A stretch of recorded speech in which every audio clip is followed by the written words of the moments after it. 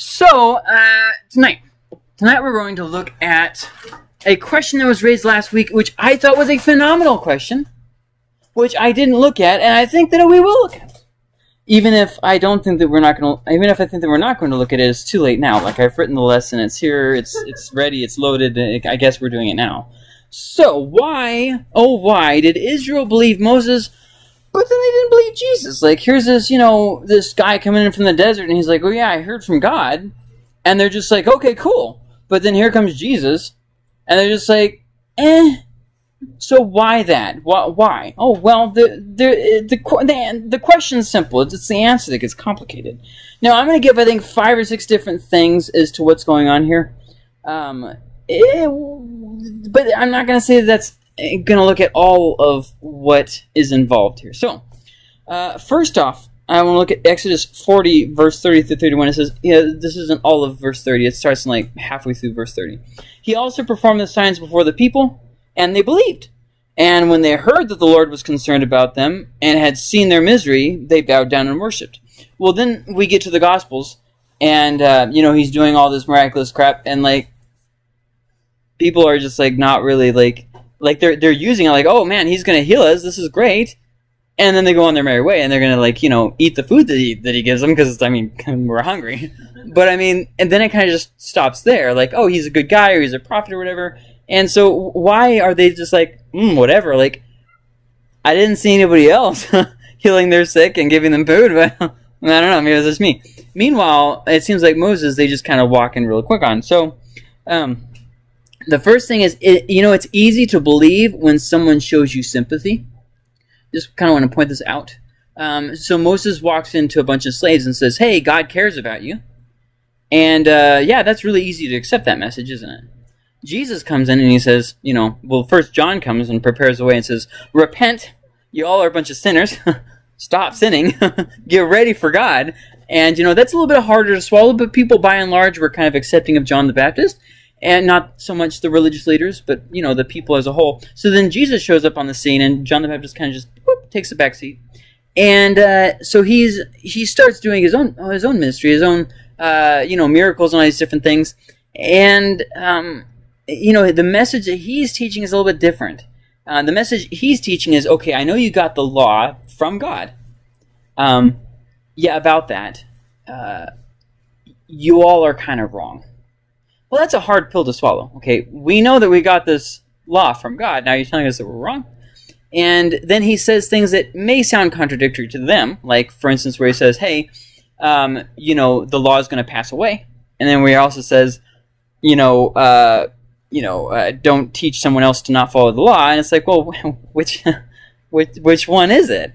So you have a lot of things there, and Jesus did that more or less on purpose, and I'll get to that in just a minute. But it seems like the biggest issue was the difference between Israel when they were in captivity under Egypt. They didn't have a religious tradition that they followed.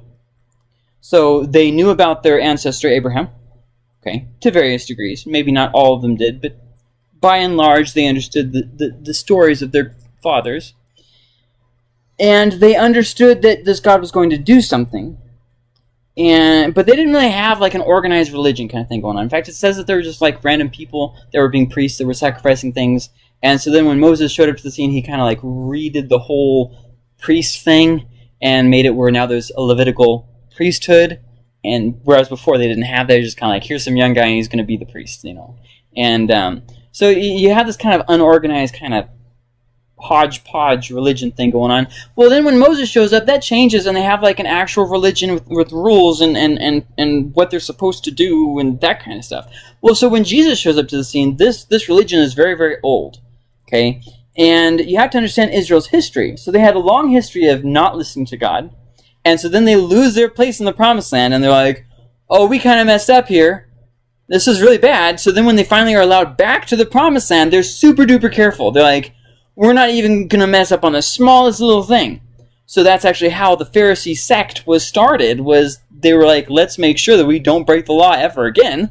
So then they made a bunch of laws to make sure that they didn't even get close to breaking the laws. Like, let's say, for instance, the law was, hey, Nicole, don't pass this couch. And so then me as a Pharisee, I'm like, you know what? I think Nicole is going to eventually pass this couch. So, new rule.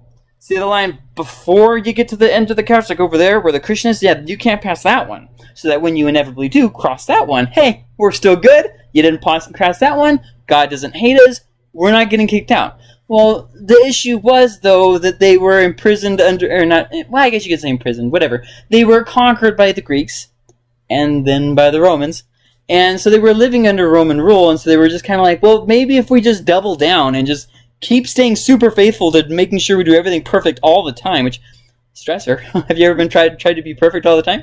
So, you know, hey, well, let's try and make this perfect all the time. Well, so in the middle of this is when Jesus shows up. So, I mean, it's kind of a hard pill to swallow in and of itself. Like, hey, this thing that you guys are trying really, really hard to follow because that one time that your people, or not that one time, but that big time in your history when you didn't follow it, you actually got kicked out and a bunch of bad things happened. Yeah, you actually have to change how you're doing that. Well, that's kind of hard. So there's that, and then there's the issue of Jesus' message itself. It was hard to understand, and it was different. And I'm going to talk about this in just a minute. The core of the law was more of do this and don't do that. That's easy. We're great at making rules. You know, that's perfect. But then when you get to more of the heart issue, that's a lot more complicated. Think about when you were a kid, right? And so you know to make your parents happy, you do the right things. It doesn't matter what your heart is, just as long as you do the right thing. So that was their focus. We're doing the right thing. Well, so then Jesus says, and hey, the heart is what's really going on here. Well, that's not what we were thinking. So, you know, it's a lot easier for Israel to believe when God is just showing them sympathy. Hey, you guys are in slavery. That's bad. I'm going to try and help you with that. Whereas, you know, Jesus didn't come with that message. I mean, he did come with the, you know, to set the captives free, but they didn't really understand that the law was their captivity. So they thought it was Rome that was their captivity. It was not. So then we get to Exodus 6:9, and in just a very short period, everything changes. In 4, here they are believing. They're believing the crap out of this. They're like, we got this. We're believing. Well, then in chapter 5, Moses and Aaron take their message to the Pharaoh. And he's like, yeah, no, that's not really going to happen. You guys are obviously bored. You know what? Stop giving them the materials that they need. Make them go get the materials. But they have to give the exact same quota. Because obviously they're bored. That sounds like a father, doesn't it? Like, oh, you're bored. Go outside and pick some grass.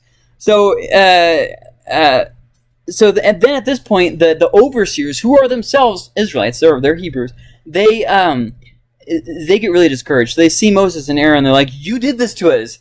This is all your fault. So it trickles down. Well, you get down to chapter 6, 2 short chapters after they believed, and this is what it says. Moses reported this to the Israelites, but they did not listen to him because of their discouragement and harsh labor. That's a far cry from where we just were about believing.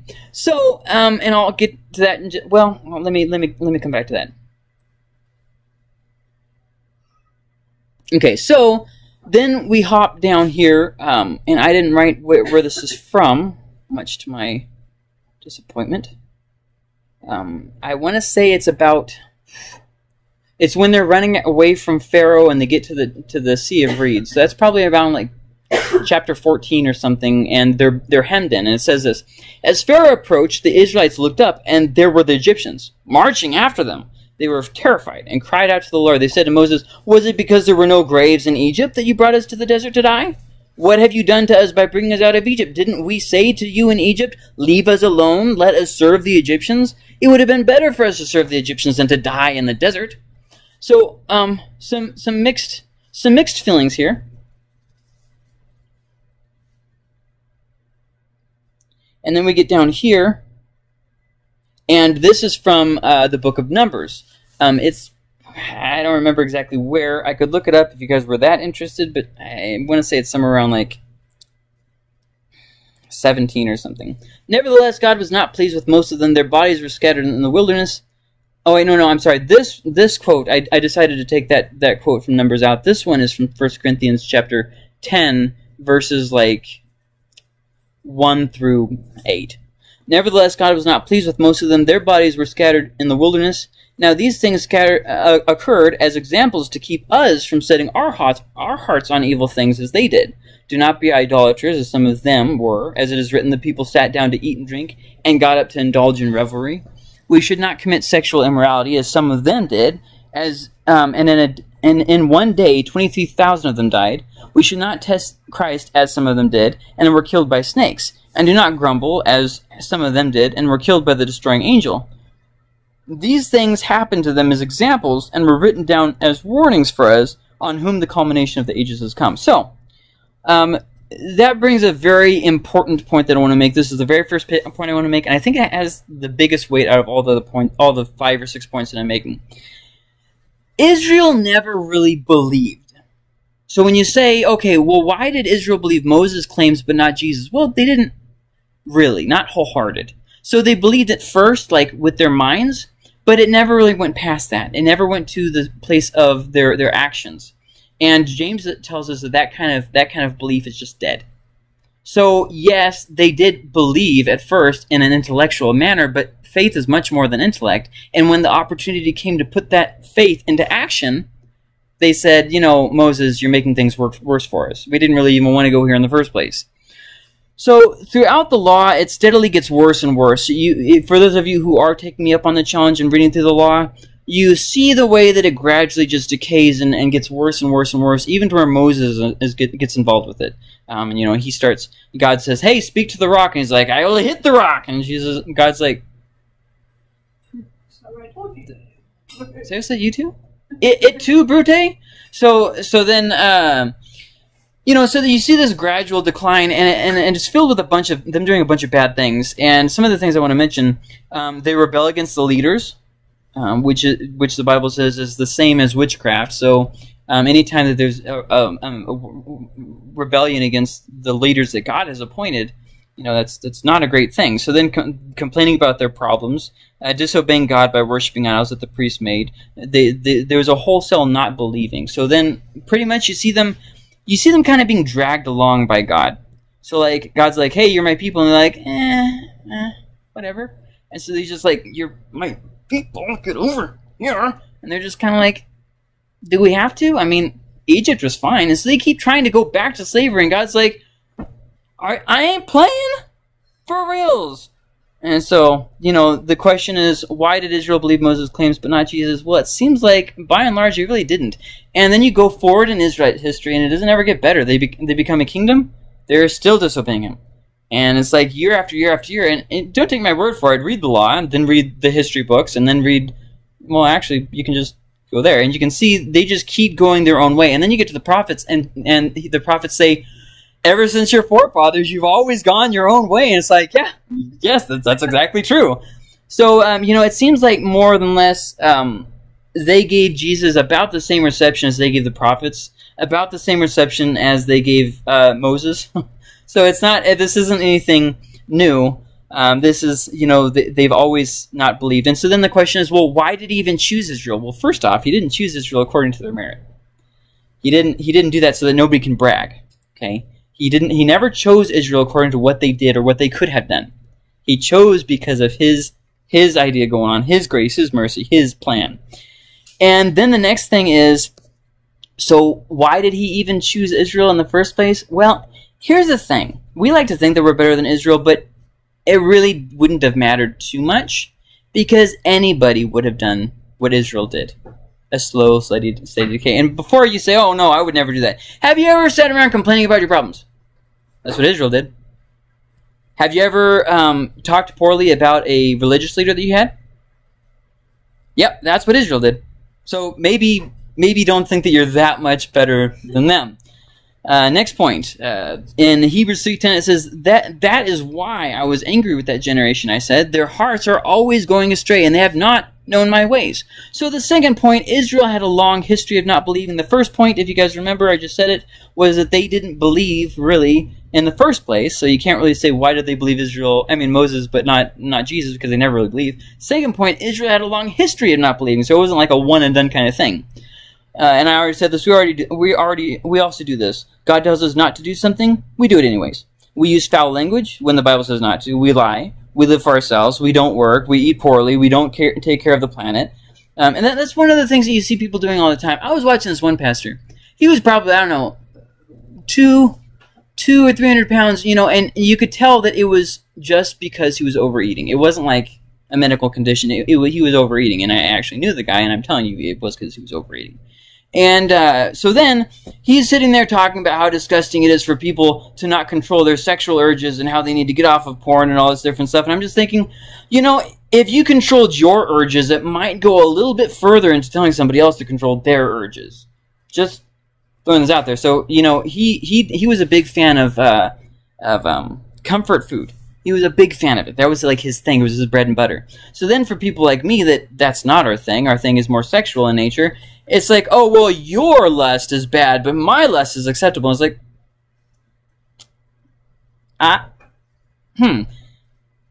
Or like how a lot of times throughout Christian history, we've kind of forgotten the whole thing where we're supposed to be taking care of the planet.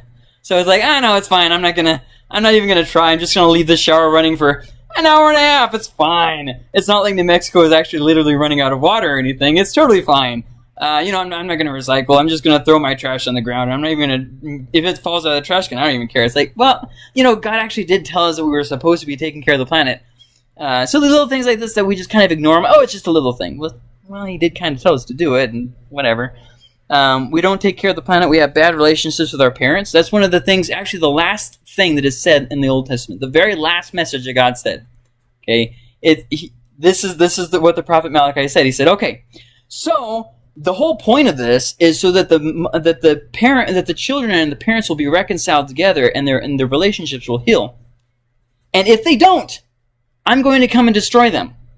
That was the whole purpose of Jesus coming, was to reconcile fathers with their children and to make the family stronger and to bring reconciliation. So then you have Christians nowadays who are like, I hate my father. I've substituted him with a real father. This is my what do they call it? My it's not your real father, it's your what? No, it's like a mentor father. It's like my spiritual father. This is my spiritual father, my spiritual mother. And it's like, yeah, that's great and all, but God still wants you to have your relationships reconciled. So, I mean, that is something that you still need to work towards. Oh, no, because God understands, because he's just a big old jerk. I understand that, but, I mean, as much as it depends with you, you should still reconcile that relationship. That's a whole purpose of the prophets. That's the very last thing that God had to say for 400 years before Jesus came. I think it was kind of a big issue. But nowadays, you see Christians just kind of like, relationships aren't that important. The whole purpose of the law wasn't just loving God, it was loving people. If you're not loving people, you're not following the law, you're not following God's command. And so that takes us kind of full circle. And we say homosexuality is okay. How many times do you hear people say that? Well, you know, the Old Testament is dated. Homosexuality is okay because, you know, love is love. And it's like, well, I hear what you're trying to say, but listen to that. First off, love is not love. I think it's commonly accepted that I cannot have sexual intercourse with my children. That's not okay. Most of us, hopefully would say it's not okay if I have sex with my dog. Hopefully. Please say you would say that's not okay. Most of us would say, hey, if somebody's underage. In fact, I don't really believe in the underage thing because that makes it sound like once you hit 18, everything's fine. But studies show that a woman's cervix doesn't reach maturity until they're actually into their 20s, which means they can get increased risk of cancer in their well, actually the whole section can get increased risk of cancer. So I'm actually a big fan of not the age of 18. Maybe you should wait to have sex until you're about 21, just from a medical kind of side point. That's not a spiritual thing. It's just medical. Yeah, I mean, I'm not going to point to the Bible and say the Bible says this here. No, I'm not. I mean, there's nothing there. I'm just saying it's smarter for you. Anyways, so then we say things like, oh, hey, homosexuality is okay, when God said it isn't. But I just want to live this way. What's the matter? The matter is that God said no. It's that simple. Like, it doesn't matter what your opinion is. If God said no, it's no. Like, that's just how it is. You don't have to say, okay, it's okay for me to lie because, you know, I have a really good reason. No, God said, hey, don't lie. So don't lie. You know, we always come up with these little things, and we're still doing the exact same thing. We say, I believe in God, but then our lives are not believing in God. And so, that's just a few examples. We gossip, we complain, then we think we are better than they. Well, they saw miracles. They saw big things happen in the desert. God, causing manna to fall from the sky. They saw miracles. Yeah, and we have Jesus, which is, by the way, the greater revelation, the greater miracle is Jesus coming. We have that. We have something that was hidden. It was a mystery of the ages, and we have it. So you can't really point back and say, but they have miracles. But we have Jesus. So what does it matter how many miracles they had? So, but then there's other things that we still do, and I'll talk about this in a little bit, that shows our disbelief. So the third point that I want to make, there were some who did believe in Jesus. There were some, when Jesus came, there were some who believed. But then there were a lot of people who had hard hearts, and they didn't believe. So you can't say, why did Israel believe Moses, but they didn't believe Jesus? Some did believe Jesus. So there's that. But in the Bible, belief in God is followed by action. If you believe in God, you follow His commands. It says that. If you say you love Him, you follow His commands. It's one of those things. If you believe, you do. Israel tried to rebel, and God dragged them forward to their freedom, and so there wasn't really a whole lot of love. And you see Him being patient with them, and in the prophets you kind of see the frustration. And yes, God does actually experience emotion. Just because He knows something's going to happen doesn't mean He doesn't experience emotion. And so he's talking to the prophets, and He's like, look, okay, I don't really understand where the confusion is. I told you not to do this, and you're doing it anyways, and then you stand before me and say, I'm saved, I'm one of your children. You realize that these sacrifices you're making to me are completely pointless and void because you're still doing these things I told you not to do. So the fourth thing, when Israel were slaves, they really had no purpose. They really had no drive, no thing going on there. Well, but then Israel, while Jesus was alive, they had a purpose. But it was a wrong purpose, but they had a purpose. So they weren't just slaves anymore. They had the purpose of, hey, we are holding up the law until the Messiah comes here and He's going to wipe everybody else out. It's going to be awesome, and I'd be there for it. So they were really looking forward to this. They had a purpose. It was a wrong one, but they had one. And so then He disrupted that, and it was kind of not something they were interested in hearing. So then the fifth thing, as to why did Israel believe Moses' claims but not Jesus, they thought they were better than others. They didn't understand that nobody was good enough. They missed the whole point of the law. The law was given in part to show that the need for a Savior because they weren't good enough. But instead they looked at the law and said, I can do that. And so they thought that they could. And they thought, if I just mess up a little bit, it's okay because there's the sacrifices. They missed the whole point. I believe it's James that tells us, if you mess up in one part of the law, you mess up in the whole of the law. So it doesn't matter how good you get at following one of the commands. If you're breaking a different command, well, you've broken the whole thing. You're guilty of the whole thing. And that was the purpose of the law. So some people look at the law and they say, it didn't do this, it didn't do this, women's rights and slavery and all these things. It's like, first off, it's not as bad as you're making it. As somebody who's made their whole life pursue studying the law, it's not as bad as people make it out to be on atheist websites. Second off, besides that, I got a little bit sidetracked, but second off, the law was not meant for social reform. It was meant to point forward to God. It was meant to teach Him very important things. Paul even talks about this, but the problem is people don't really read the Bible. He talks about, okay, so the law was given to us as a guide until the Messiah came. So we kind of understand the whole thing of well, I don't really want to spoil it for you. I believe it's in Galatians.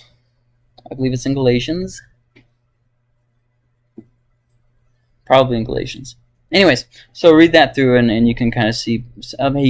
Paul gives, I think, 4 different purposes of the law being given. Anyways, okay. So the Pharisees and the religious leaders, they gave Jesus the biggest problem, and they refused the evidence because of politics or because of bias or because of this and that. So this is the ironic thing. Okay, the Pharisees and Jesus believed in most doctrinal things, but the most backlash that Jesus experienced was actually from the Pharisees and religious leaders. And part of that was because of politics, part of that was because of bias, part of that was because of power plays and that kind of stuff. Part of it was because of arrogance, and you can kind of see that in the passages. They didn't want to admit that he was smarter than them. They didn't want to admit, they didn't want to lose their place. They didn't want things to change. They just kind of wanted to hold down the status quo. And here's the thing. That's a fact of life. If you ever become a pastor, if you want to have people oppose you, make a change. It doesn't matter what change it is. Make a change. When people see something in their church change, they get very defensive. Oh, I don't like that. And so then they start attacking, and they don't know who to attack, so they attack the new guy, the pastor, right? Because even though he's trying to make the church better, they see, I'm being threatened, and so they get like, and it's the same thing people do. I mean, think about the older people who their parents, they're like 50 or 60 years old, and somebody wants to mess with how their parents did something. Like, no, don't mess with my father's house. He built that out of his own two hands. It's like, yeah, it doesn't matter though because it's dilapidated and breaking. But they don't care about that. Anyways, the people believed Jesus was a prophet of some kind, or at least a good person, but they didn't have understanding, and he spoke to them in parables, and he did this on purpose, partly to hide his messiahship from them. And you might say, how can he possibly judge them if he hid it from them? Here's the thing. He does this thing sometimes where he takes people with where they are. Okay, so here's a good example. Pharaoh, it says that God hardened Pharaoh's heart, but Pharaoh hardened his heart first, and God just shaped the clay that was already there. And that's kind of the same thing that's happening here. And a little more complicated than that, and I don't really want to give you the answers. I kind of want to just give you something to think about. It says that their ears were deaf and their eyes blind, lest they hear and see and repent and turn, and he saved them. So that's something you should think about, and you should definitely read that and think about it. I don't want to just give you the answers, because I feel like, if I do all the study for you, it makes it where it's not as fun. You don't find things out, you don't learn things and that kind of stuff. And then also, I mean, I think the results speak for themselves. Nicole's been reading Acts like all week, so hey, huzzah, it works. Anyways, he spoke to them in parables. Just as they read the law and prophets with a veil over their face, they were veiled from the meaning of Jesus' words. In fact, Paul elaborates on this. I believe it's in 2 Corinthians. He says that when people still now go to the law with veils over their face when they haven't accepted Christ. They don't understand it. And that's one of the problems that I'm seeing is a lot of Christians nowadays who call themselves Christians and still have no understanding of the law and actually get very angry about it. Oh, well, God had no right to do this and God had no right to do that. It's like, you really might want to be careful, because that's showing that there's still a veil over your heart. So here's the thing. Some of you probably got a little bit nervous with what I just said, so let me explain myself, okay? So you read the Bible, the law, and it just doesn't really make sense. That's not what I'm talking about. I'm talking about when you read the law, and you have that in your heart that you just like, he shouldn't have done that, and you just got kind of getting like kind of mad about God over it. It's struggling to understand something. That's not what I'm talking about. Everybody struggles to understand parts. Don't worry about it. That's going to happen. You keep studying. God shows you little bits by little bits. But then there's a difference as when people go to it and they don't like what God chose to do, so they become his judge. Well, the Holy War was wrong. God had no right. God had every right. Just he doesn't have to do things that we like. Oh well, female equality. He should have what? None of your business what he should have done. He did what he did, and that's none of your concern. Like, when you go to it with judging God, there's a veil over your heart. When you go to it trying to understand, that is a sign that the veil has been lifted. And so Paul talks about this, about how when people go if they have not accepted Jesus, there's still a veil over their heart. The Jews now that still follow the law and have not accepted Jesus, there's a veil over their heart. They're blinded to the mysteries of the prophets. So they're able to read something and understand how it applied back then, but they're not able to get past that into its fulfillment, its purpose, its grander scheme, its foreshadowing. They miss all that because they've still got the veil over their heart. So there was a veil over the people of Israel. This veil was not there. As far as I can tell, it was not there originally. When Israel was first slaves, it appears that it was not there originally, but through their hardening of heart, the veil went up, and then they just kind of kept it up there. And so then they thought, oh, we're doing better now because we're following the laws, but they missed the purpose of the law, so the veil was still there. See, the veil was still there, and it caused two different reactions from the people with the veil still being there. I'm going to obey the tradition with the veil there, or I'm going to disobey the tradition with the veil there. See, either way, the veil is there, and the problem was that they weren't getting that. So it's easier to believe someone heard from God than it is someone is God. It's easier to face laws than it is to trust God. And let me take those two statements one at a time. First off, it's easier to believe someone heard from God than to believe that someone is God. Hey, I was praying and I felt God told me this. You don't really have that big of a problem. It's like, oh, okay. You know, even religious people who aren't Christian, they still kind of believe in an idea that's like, oh, okay. Like, you had a spiritual encounter. Okay, I can dig it. But then somebody shows up and says, I am God, and you're like, you're a whack job. I mean, unless you're Jonestown, but I mean, most people, by and large, not just in the church, you're like, okay, this guy is crazy. So then the next thing, it's easier to face laws than it is to trust God. If we can face laws, this is what we tell ourselves, I can be good enough. I don't need grace because I can be a master of the law if I just try hard enough. It's easier to face laws. But it's a lot harder to trust God. When you're faced with something, it doesn't make sense, God's not being fair, the rules aren't clear, you're facing health concerns, you're facing problems with your life, you're facing problems in your job, it's a lot harder to take that and trust God. That's a lot harder. It's a lot easier to say, hey, if I do this, then God will bless me and leave me alone. I mean, we've all been there as Christians. Like, okay, so what you're saying is as long as I'm a good person, God won't let bad things happen to me, and I can just kind of live my life. You know, and then bad things happen, you're like, oh, I guess I wasn't good enough. And it's like, well, it's not really the point that God's trying to get across to you. So I think all of those kind of add up, and I'll close this out. Look, we talk about believing God. Here's the thing. If you really believe God, it will show in your life. So I want you guys to think back over your past week, your past year, your past 10 years. And I want you to look at that and say, have I been on an upward trend or a downward trend? Don't answer this out loud. This is just for your own self. Am I closer to God or farther from God? Do I understand the Bible more or less? Do I read the Bible more or less? Have I served people more or less? Do I pray more earnestly, more or less?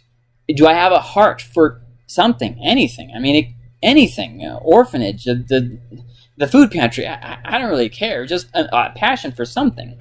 Is there a passion in my heart that somebody would be reached?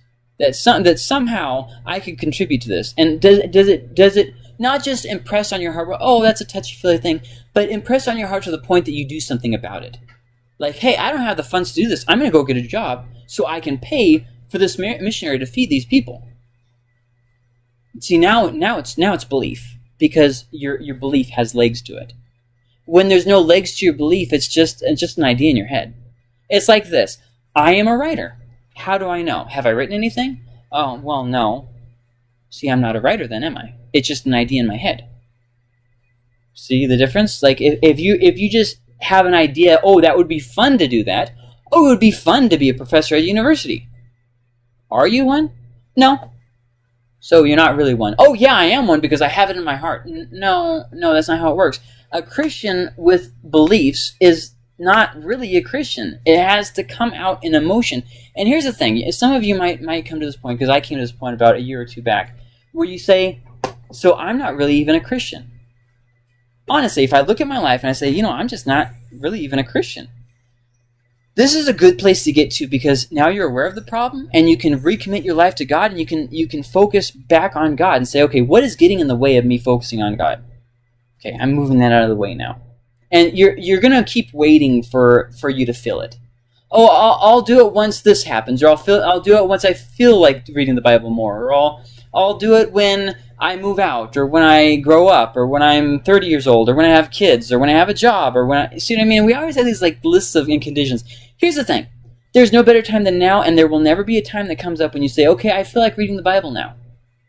You're going to actually have to do it. In fact, for people who grew up reading the Bible, it's harder, because you did it, you lost the habit, and then something else took its place as a habit, and so now you have to get rid of a new habit and then relearn that habit.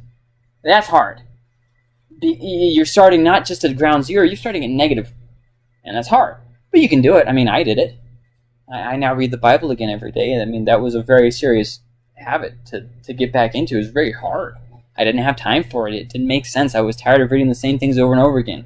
I was tired of having fights with people about what Scripture meant. I was just tired of the whole thing. I was tired of the scene, the atmosphere, just all of it. I had other things to do. I had better things to do. I had books I wanted to read more. I had things I wanted to do more. And so it wasn't something I wanted to do, but there was an uphill grind, and I kept going, and I kept going, and now I'm reading it every day.